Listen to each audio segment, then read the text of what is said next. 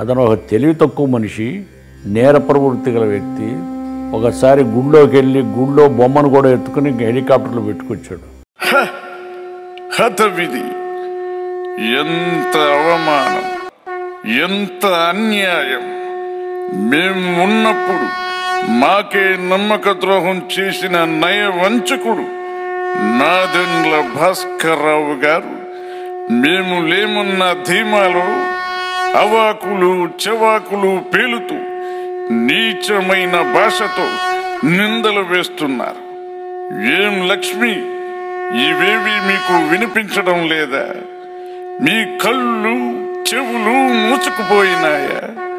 ఆనాడు నిన్ను ఆదరించాం, ఆశ్రయం కల్పించాం, అర్ధాంగిగా స్వీకరించాం. చివరికి మా ప్రజలు, పార్టీ అయిన వాళ్ళు అందరూ వద్దన్న వెనక మీకు అధికారం కట్టబెట్టబోయి మేము అధికారం కోల్పోయాం, అవమానించబడ్డాం. అలాంటిది మీరు మా వీరాభిమాని భక్తుని అని చెప్పే రామ్ గోపాల్ వర్మ గారు తీసే సినిమాలో మునిగిపోయి మమ్మల్ని ఉపేక్షిస్తున్నారా?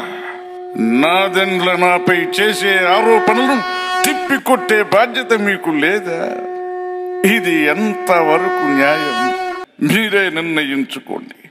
మీరు చేయవలసిన కార్యాన్ని భుజాన్ని కెత్తుకుని నాదెండ్ల భాస్కర్రావు గారిని నిలదీసి ప్రశ్నలతో సంధించిన నా వీరాభిమాని తెలుగు బిడ్డ చిరంజీవి కేతిరెడ్డి జగదీశ్వర్ రెడ్డి.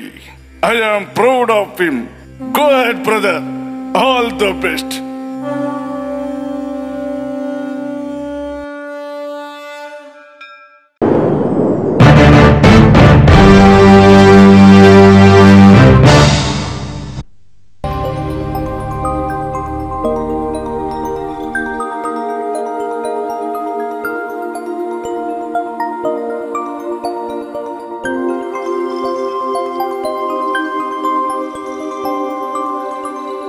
ఈ వీడియో గనుక మీకు నచ్చినట్లయితే లైక్ చేయండి, షేర్ చేయండి అండ్ సబ్స్క్రైబ్ చేయండి.